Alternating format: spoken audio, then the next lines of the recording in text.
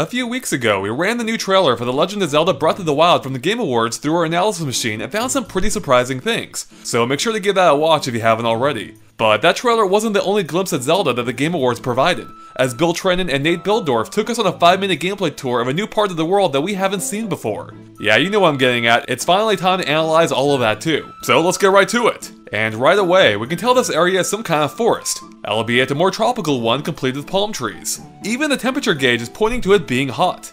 And this area also appears to be windy, as we can see visible gusts blowing through, with the shrubbery even bending in the breeze. But did you notice that the wind actually switches directions? At first, it's blowing to the right, but a few seconds later, it starts coming right at the camera. It's a small touch that makes the world feel even more dynamic, and it might even factor into the gameplay too, such as maybe affecting which way a grass fire spreads. Okay, we'll have a lot more about this area soon, but for now, let's focus on the new bird character named Kass. And we can see that's his name before Bill and Ted, or Bill and Nate, even talk to him, as we can see the highlighted character's name now appears over their head, which is something that wasn't present in the E3 build. Of course, this isn't the first bird character we've seen in Breath of the Wild, as we saw another in the Game Awards trailer, which we've already talked about a fair amount. But interestingly, they don't appear to be the same species, although it is possible they're just part of a larger bird family. And one of our fans, Shogoth8833, who's clearly much more of an avian expert than we are, points out that Kass appears to be based on the blue and gold macaw. And like with a real-life bird, we can see that Kass is mostly blue with a gold-colored front, although we can just barely see it underneath all the clothing he has on. And as it turns out, blue and gold macaws are not only intelligent, but is also capable of learning a relatively large vocabulary, which is fitting that, according to Bill and Nate, Kass is a minstrel, which Google defines as a musician that sings or recites lyric or heroic poetry to a musical accompaniment for the nobility. And true to his profession, we can both see and hear Kass playing an accordion even before approaching. And that accordion, by the way, even shares the same blue and gold color scheme of the blue and gold macaw. Oh, and if we zoom in close, we can see he carries around paper scrolls with music written on them as well. Anyways, once you talk to him, he'll ask if you want to hear the ancient verse that's been passed down through this region. And that verse is, "Where the dragon's mouth meets the serpent's jaws, a shrine sleeps in the forest with noble cause." And in typical Zelda fashion, the keywords are highlighted, with dragon in blue and shrine in red. Now, it may just be a coincidence, but the shrine's red text aligns with the same color as shrines that are undiscovered in the world, much as the one that Kass refers to likely is. Curious! Also of note, serpent isn't highlighted, suggesting it's of relatively low importance compared to the dragon, which seems to make sense given what we see later. Now, as he recites the lyrics, he also plays his accordion. Dragon's mouth meets the serpent's jaws. Shrine sleeps in the forest with noble cause. Okay, we got this. And the song that he plays? Yeah, that's a Breath of the Wild theme. And that's pretty interesting, as that suggests a song has meaning beyond just being the game's theme.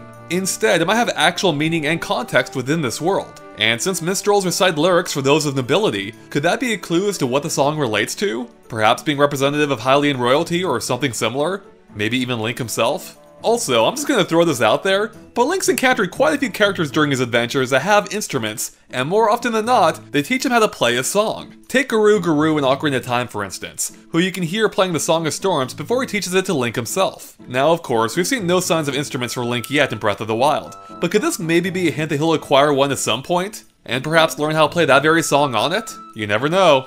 At any rate, Kass seems to be a pretty important character, or at the very least, a recurring one based on the fact that this isn't Link's first time meeting him, as Kass's "We Meet Again" makes clear. So it does seem that Link will be encountering him throughout the game, perhaps similar to the owl from Ocarina of Time or Link's Awakening. Wait a second, what's the deal with all these helpful bird characters anyway?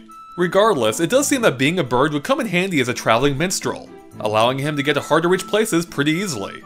Now, unlike the owls, where you usually had no choice but to talk to them, it seems that Kass might be a bit easier to overlook in that you're not forced to talk to him at all, which might explain why he plays the accordion when idle, so that you can hear him from a distance and track him down. We can even hear evidence of this in the very next scene where they discover the serpent's head, because if you listen closely, you can still hear the accordion playing in the background.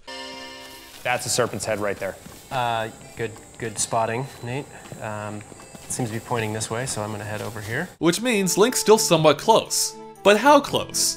Well, we can see exactly how close, because when the camera pans up as Kass begins to sing, we can see the serpent's head right there. Okay, it can be a bit hard to see, so let's increase the contrast a bit. Yep, there it is. And you can see the same pillar right next to it too. So it seems that you'll be able to hear Kass's music from a pretty decent distance. And while we're on this shot, just left of the pillar by the serpent's head is a wooden tower topped to the horned skull. And it seems to have 3 floors connected by a pair of staircases. Now this structure is of course similar to the Bokoblin towers we've seen in the plateau, but this one does appear to be a bit grander, with a much more menacing skull decoration. Now to get over to that tower, as well as the serpent's head, it looks like Link will have to use a bridge near Kass to cross over a small stream. At any rate, the serpent's head appears to mark the official boundary of the area known as the Zonai Ruins. But as those words appear on screen, we can see a saving icon beneath it too. Does this mean that the game saves whenever you leave one area and enter another? Or is it saving the fact that this is the first time Link has entered this area? Anyways, the next scene takes place somewhere presumably nearby, with Link climbing a hill and encountering an electrified Lizalfos. And we know it's a Lizalfos from their weapon description for the enhanced Lizal spear that Link picks up later. Now, Lizalfos are nothing new in Zelda, but the ones here appear to have a few new tricks. Because, just a few moments before Link picks up that weapon, we can see he gets caught completely off guard by a couple of Lizalfos. But if you look close, you can see them both crouching there just moments before they spring to life. Yep, it seems these guys will now lay low and try to blend into the environment until Link gets close. And similarly, if we go back to Link's first encounter, we can see that the one here is also crouching at the very start before springing to life. And he's not alone, as there's two more nearby. However, they never actually awaken in the video, suggesting that Link has to get pretty close to trigger them. Which means that these Lizalfos really do seem to be geared toward ambushing Link in general, and won't be drawn out into the open by noise. With maybe one key exception, which we'll get to shortly.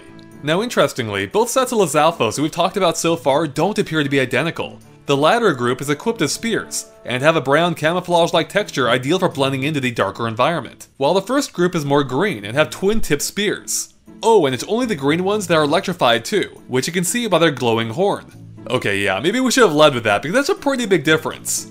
You can see some electricity shoot out as soon as he's alerted, and right after, he deploys an electric field attack that seemingly forces Link to keep his distance. But thankfully, he seems to have a tell, where he tosses his head just before he attacks with electricity, which gives Link a moment or two to back away. A few moments later, we can see him perform a jumping attack. And did you see that range? It's nuts! And when he lands it, it deals a massive 7 hearts worth of damage to Link. Ouch! For reference, that's over a third of Link's maxed out life meter in most games, being 20 hearts. So to repair the damage, Bill enters the inventory screen to eat some health restoring food. But that screen reveals some changes and additions made to this menu since we last saw it at E3. For instance, it now says inventory at the top of the screen instead of pouch. And it's now flanked by a couple of different options for additional screens that you can access with the shoulder buttons. The L button brings up an adventure log, which we're assuming is like a quest log to remind you of ongoing tasks, or maybe recent accomplishments. Whereas the R button brings up system. And we'll be straight up, we have no idea what that refers to. Is it a settings screen maybe? Or is there some kind of new system mechanic that we don't know about yet? Now in case you were wondering if there were maybe even more options beyond those 3, well the 3 dots right below the word inventory seem to indicate what screen you're on. Which means these 3 screens are probably it. Okay, now besides the screens, there's the inventory itself, which reveals all kinds of things we haven't seen before. For instance, did you notice how some of the items glow when Link first accesses the screen? It clearly indicates something, but what? Our guess is it might show new items you've acquired, or rather gotten more of since you last checked the screen. And one of those items happens to be a brand new lightning rod, which the game describes as magical and able to use electricity. Unfortunately, the picture-in-picture box covers up the rest of the description, so we're not sure if it shoots electricity as one might expect based on rods in most Zelda games, or if it draws lightning to it, you know, similar to how lightning rods work in real life. In either case, it seems some kind of gem is involved, but again, we can't see the full details here. At the very least, this shows that Lizalfos won't be the only ones to use electricity-based attacks. In fact, this is something we first caught wind of back at E3, as the description for normal jelly stated that, although it's unusable in its current gelatinous state, applying electricity may change its form, which is something that seems a lightning rod should be capable of. Okay, next up, on the materials screen, we can see that carrots are collectible, which might be the same vegetable we noticed in the village from the Game Awards trailer. Then, in the bottom right corner, we can see some kind of tentacle complete with suckers, so it's probably from some kind of octopus-like creature. Octoroks, anyone? On the next screen, we can see some kind of pink balloon-looking thing in the top left corner. It almost looks like a stomach or maybe some kind of organ, although the spikes in the back might be a little bit weird for an internal body part. So maybe it's some kind of blowfish-like enemy instead, making that the mouth. We're not entirely sure. Next up, we can see several different kinds of symbols next to the items on the food screen, which indicate the effects that the food will have. Now some of them we have seen before, like the yellow hearts that indicate which food will temporarily extend your health meter. But what about the other icons? Like the electric bolt here, which we're guessing might make Link immune to electric attacks. That certainly would come in handy around these parts. And what about those 2 wavy purple lines? We're not entirely sure, but as it turns out, Bill does briefly select it on the menu, bringing up the description, which of course is mostly obscured. But what we can see is that it grants a high level of something. Yeah, the rest is cut off, but one of the words that is cut off starts with ST, so maybe that word is stat? Or it could be stamina too. Although, we have already seen the icon for food that restores stamina being a green circle. So who knows? Then there's a blue arrow, which we think could temporarily increase Link's speed. And finally, the orange sun, which we have a feeling might make Link more resistant to the heat. Especially since we've seen the cold resistance icon before, and it's a snowflake. Finally, we can see that Link's stamina meter looks a little different than before, now featuring an additional ring, or a portion of one anyway, on the outside. And we actually see it in use, confirming that it functions as additional stamina before the primary ring is used. Which means that, yeah, the stamina can be upgraded in this game. Now at first, the portion of the outer ring here looks roughly to be 1/3 of a circle, but it's actually slightly more, which suggests that you'll be upgrading your stamina meter in increments smaller than the portion shown here. Alright, and that's the end of our analysis halftime show, starring the inventory screen. So let's get back to the action on the field. The next scene shows Link reaching the ruins proper. And as it turns out, all of the scenes from here to the end of the gameplay video take place in the same area. Look, there's a dragon's mouth dead ahead, where Link will be ambushed by the Lizalfos. But we're getting ahead of ourselves. So we can see that the ancient ruins form walls that run along either side of this area, leading right up to the dragon's mouth. We can even see similar looking serpent heads that decorate the walls as the one that led Link here. There's also a small pond here with 2 bridges leading across it. And does that second one mean there could be a second entrance into this area? Or maybe it just leads to the ruined wall so Link can climb up it.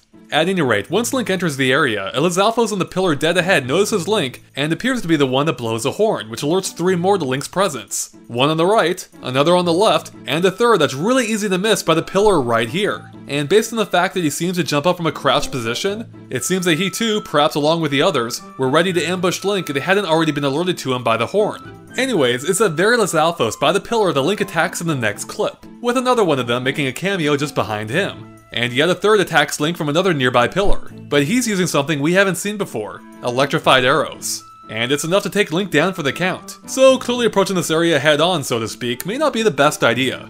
But here's something interesting. The game over text is usually written in red, but this time it's yellow. Perhaps changing to match the color of the electricity that killed him? We actually saw something similar back during E3, where death by drowning resulted in a blue colored game over, which suggests that the color of the game over text changes to fit the circumstances of Link's death. It's neat, but a little morbid. So it's at this point that Bill hands the controller to Nate, who tries a different approach through this area. This time by maintaining a lower profile by swimming toward the wall on the right, specifically right around here. And once he climbs his way to the top, we get a close-up look at one of the pillars, and we can see an image of what appears to be a serpent on it. There's its head, with its body snaking behind it. Yeah, it seems to be a bit of a theme here. So could there be more to that serpent than just being part of the ruins here? I don't know, like maybe a boss or something? Anyways, from this ridge, Nate's able to stealthily take down a couple of Lizalfos, one with a headshot, then another from long range with his bow and arrow. But interestingly, Nate actually moved over to the ruins on the opposite side of this area for that second enemy, which we can tell by the fact that the dragon's head is right there. We then see him leap from the ledge, deploy the paraglider, before launching into a downward stab to take down another Lizalfos who's mostly none the wiser. Pretty brutal! With the area mostly cleared, Nate then drops to ground level to approach the dragon's mouth ahead. Now, in case there were any doubt that that's actually the dragon's mouth that Kass referred to, we can see what appears to be its teeth right here. Now, as Link approaches the stairs, this is where he gets ambushed as we discussed earlier. But there's really not much more to say about the combat itself that we haven't already covered before. Except we did know something interesting here. When Link picks up one of their spears, the game freezes like usual to show what it is on screen. Except, Nate's still able to control the camera even while frozen. So that might come in useful for figuring out your plan of attack while in the heat of the moment. Anyways, with the Lizalfos cleared out, there's still one more enemy to take on. And it's a big one, in the back of the dragon's mouth, who appears to be guarding something that's glowing. Now, this isn't actually the first time we've seen an enemy of his kind, as 2 or 3 of them appeared back in the E3 trailer. Except back then, they were only found in the snowy mountain region and had purple skin. Whereas this is a more tropical environment, and his skin looks more brown to us. Although it could be a trick of the lighting. But assuming it's not, that could mean that their appearance changes depending on the region that they're found in. Now, after Link catches his attention, Nate tries to set a trap by rolling a bomb right toward the enemy.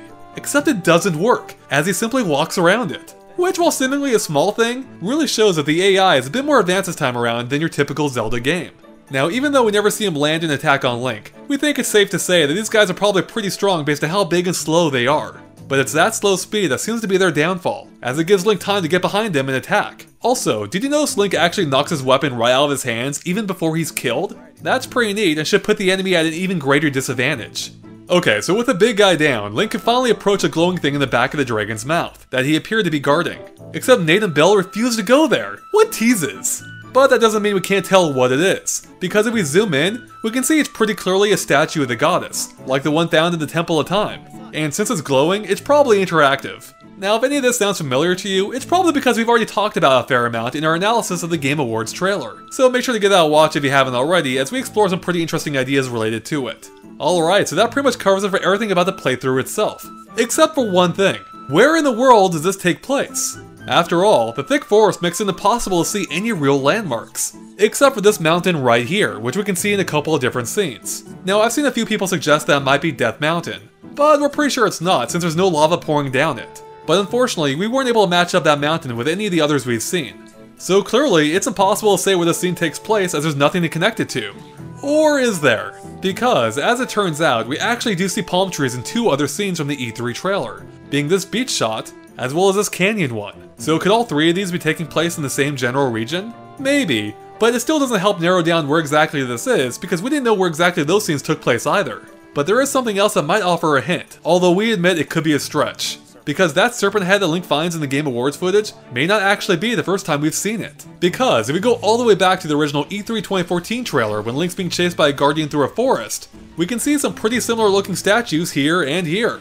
And of course, it appears to take place in the forest too. And do you remember that bridge that Link gets chased across? It looks practically identical to the one near Kass, complete with a shallow body of water on both sides of it. And again, it's in a dense forest. So could that bridge by Kass be the same one that the Guardian chases Link across? Or even if it's not the exact same bridge, it could still take place in the same general area. Okay, now granted, the two scenes aren't identical, if only because there are no palm trees in the E3 footage. But do keep in mind that that trailer was from 2.5 years ago, and we'd be very surprised if some things hadn't changed or been moved around since then. So if we assume it is in fact the same area, then we might be able to infer roughly where in the world that bridge and the ruins are located based on the opening scene of the E3 2014 trailer. Because we can see both Death Mountain way off in the distance, as well as the Twin Peaks. And based on their relative placement, with Death Mountain being to the right of the Twin Peaks, that will mean that this area would have to be from a region somewhere beyond the Twin Peaks, to the southeast. But there's just one problem. In the E3 2014 footage, the taller of the Twin Peaks appears to be on the right, whereas it should be on the left from this angle, based on how we saw it from the plateau at the most recent E3, which would make this shot impossible to achieve in the current version of the game. So either they flipped the Twin Peaks around since E3 2014, or maybe the entire geography of the world has changed since then to some degree, whether big or small. But either way, it may or may not offer a hint as to where those scenes take place. Okay, we're just about done here, but there are a few final details I want to touch on. For one, at the Game Awards, Bill referred to the plateau as being just 1% of the entire world, which is interesting considering they described that at E3 as either being 2% of the world or less than 2%. In either case, 2% was a benchmark and not 1%. Now, that's obviously only a difference of 1%, but in this case, that would potentially double the size of the world. So why the change? I mean, there's no way they added that much to the game since E3, so maybe it's just a more accurate figure. Or could it perhaps be a tease to something else? Maybe something that relates to our flashback idea from our previous analysis. After all, if those flashbacks end up being a thing, and if they end up being playable, that would technically double the size of the world. You know, since it's the same world but in a different time.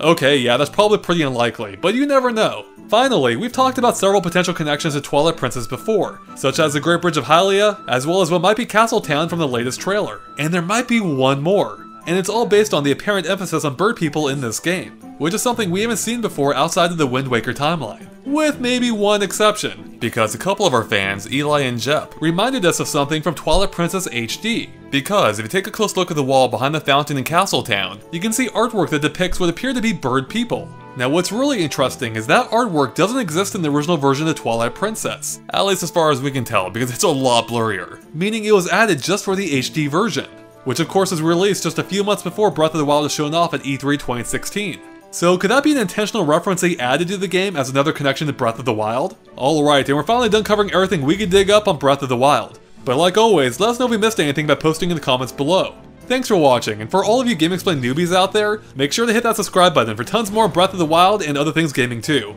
Catch you later, bye.